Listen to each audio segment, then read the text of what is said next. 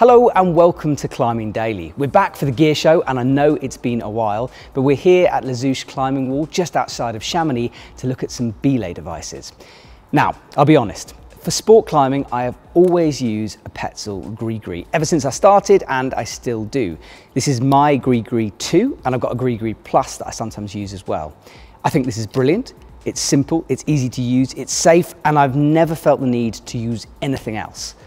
That is until recently. Now, I had to test the climbing technology ClickUp for work. We did it as a pick of the week and I thought I can't talk about it unless I know about it. So I've been using it and I've been kind of surprised. So both these devices are a little bit similar. They're both Belay devices, they're both assisted braking. So the real question is, why would you buy a ClickUp over a GriGri? Now this is Joe. It's one of my mates. He's come down to help me out today. Hello. Hello, mate. Basically, he gets to climb for free. Well, I test these out, which seemed like a good deal. So first up, the Petzl GriGri 2. Now, there was a Petzl GriGri 1, which was bigger than this and couldn't have the range of ropes that this one can hold. This is the update. It's better in every way. And there's also a GriGri Plus, which has extra safety features. But this model is what most climbers will probably buy. It's really simple to use. There's directions written on it for where you put the rope.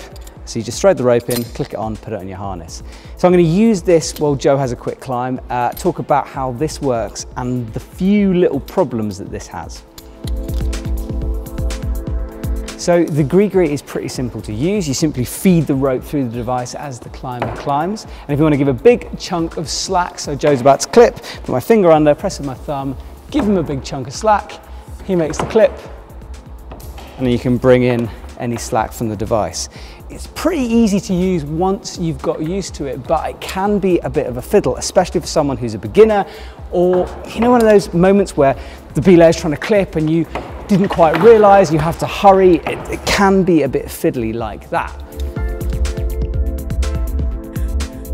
So the climber's at the top of the wall. I'm going to show you what happens when he loads the system. So Joe, if you let go. Now, as you can see, the device has locked up. So this little lever flicks up and it traps the rope in there. Now, obviously, with any assisted braking device, you never, ever let go of the dead rope because you never know what might happen with this. But if I loosen my hand, you can see that the device is doing most of the work to prevent the climber from hitting the ground. That's why it's assisted braking. As I lower him down, I just open up the handle, feed the rope over this little metal ledge and bring him gently down to the ground. Now this is a good time to talk about one of the GriGri's failings, and it is this handle. Now I know this is improved on the GriGri Plus, but the problem with the handle is sometimes you can panic. So if the belay was to open this handle up fully, that climber would hit the ground. And although all you need to do is let go of the handle, you'd be amazed how often climbers don't, and there's an accident. Now there are some real advantages to this system. It's super easy to use once you get used to it, it's very safe, and the assisted braking means it's great to work a sport route. So when the climber is hanging around or dogging little bits of it, it's very easy to haul them up and lock the device off. And this is something I found with a few other assisted braking devices. They don't lock like a GriGri does. So pros, simple to use, easy, amazing, smooth, everything. Cons, it's not the most intuitive thing, especially if you're a beginner. And there is that possibility that if you panic, you're either going to sort of short rope the climber or you're going to lower them to the ground way too quickly, which I have seen happen. So let's talk about the ClickUp. So this is the ClickUp. Now straight away, there's a few advantages for this. It's cheaper than a GriGri. So on the EpicTV shop, GriGri is €69.90. This is €58, so it's cheaper. It's lighter than a GriGri by some grams, that I have no idea, but it is lighter than a GriGri. And it also comes with its own carabiner. That's because climbing technology needs you to use a special size carabiner for the device to work. And this one prevents cross-loading by clipping your harness into this section here, which is a nice little touch. Now again, we did a really in-depth pick of the week video with the ClickUp. So if you want to see how it works in minute detail, there's a link in the description below. But you take your rope and you thread it through exactly how you would in a normal ATC, and there's pictures to help you with this. So rope up to the climber, you feed it through the device. Make sure that your carabiner is clipped in properly, as you can see, so it prevents cross-loading. And you just clip your carabiner through the device, through the rope, and put it on like this. Make sure the gate is screwed up. Now, one thing that is a bit of a problem is this carabiner can be a bit fiddly in this space. It'd be nice if it was a little bit longer, just because sometimes it kind of catches, but it's a minor thing that. So now we're ready to go. Joe, the climber, will climb up the wall, and I do use this in exactly the same way as an ATC. So I feed it through, never let go of the brake rope, and just slide up the rope to give slack. It's great because it's like an ATC. All right, Joe.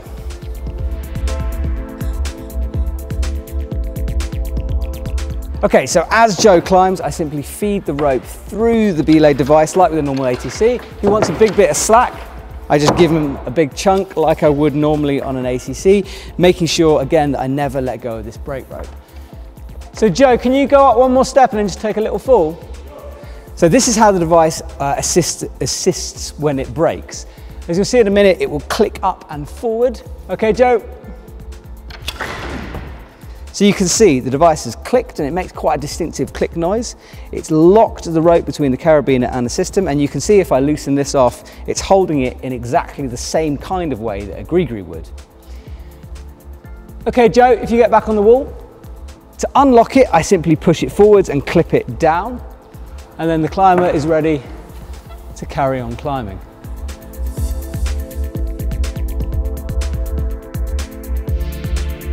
So Joe's reached the top of the wall and he's put his weight on the rope, and immediately this thing locked up. And that's something that's good about this, because you get other assisted braking devices that don't, as I said before, don't lock up as easily. This clicks in straight away, very similar to a GriGri.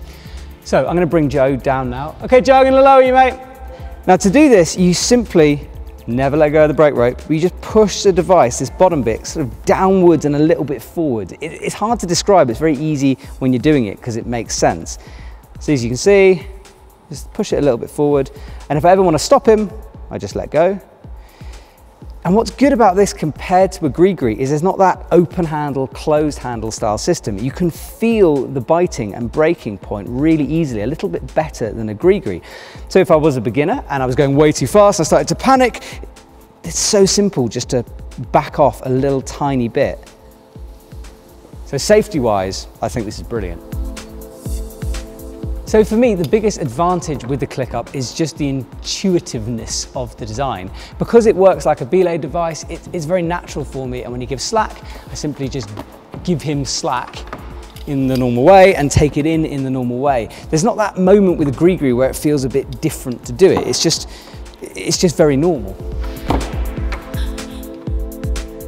Now, one problem with this device that I have found is what happens when the climber falls and they quickly want to get back onto the wall. So, Joe, if you take a fall, so the device is linked up, he's jumping back on the wall, and it can be a little bit sort of fiddly to give him that slack quickly, especially if he's right by a clip and it's locked and he immediately wants to make a clip. That can occasionally cause a little problem. Now it says on the device that it takes ropes from 8.6 to 10.5 millimeters. We're using a tendon master, and I think it's 9.1, and that gives quite a nice balance between it moving through the device smoothly and still giving you enough friction so it feels safe. I have a feeling if you put something around about 10 or to 10.5 millimeters, it's gonna be a bit too grabby to feed out slack nice and easily. And especially that moment we talked about when the climber's fallen off and they want to quickly get back on the route, that's gonna be harder. I think the sweet spot is round about 9.1, so that's worth bearing in mind. Now, I haven't put a thick old rope in this yet, so if you have and you found that to be a problem, let me know what you think in the comments below. Cool, right, let's sum this thing up. Cheers, Joe. Okay, so let's sum this up.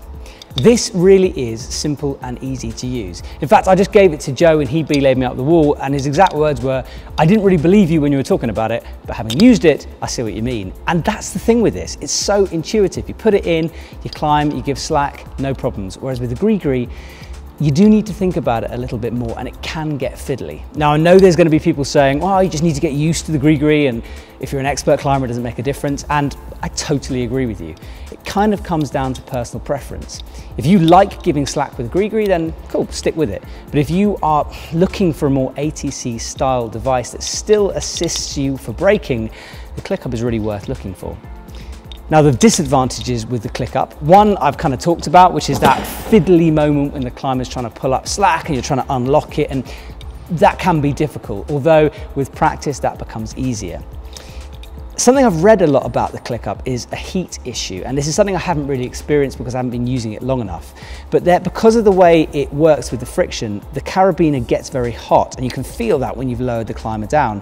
And I've read on forums that it can wear through the carabiner a little bit quicker than normal. Now, on that heat note, I've also read that abseiling on the ClickUp isn't the best idea because of that increased friction and heat through the device. I haven't put that to the test yet, so again, if you have, comment below and let me know what you think. Also, the ClickUp won't be as useful in a system as the GriGri. So if you're rope soloing or you're doing more complex rope method things, the GriGri is probably a bit more versatile like that. But, and here's the crux of the whole thing, when I go sport climbing, I don't tend to be abseiling, I don't tend to be building it into a system. I'm just using my belay device for belaying sport climbing. And for that, I'm getting kind of convinced by the ClickUp, and I didn't think I would when I started this. I didn't see the point, I just wanted to stick with my GriGri, but I get it. It's really easy, it's really quick, it feels really good, lowering off is simple, giving slack is simple, and the whole thing just feels nice and easy. Would I pack this instead of a GriGri? I don't know, and I think that might just be force of habit, but certainly this is going to continue to be tested by me, so I can let you know in a couple of months what I think of it. And as usual, let me know what you think of it. Would you buy a ClickUp over a GriGri? Do you think the things I've talked about today are complete rubbish? Let me know. There's links in the description to the ClickUp, to the GriGri, so you can find out a bit more information about them and buy one if you want on the EpicTV shop. And that's kind of it, I think. Joe's looking like he needs another belay, so I'm going to head off. Have a great weekend, and I'll see you soon.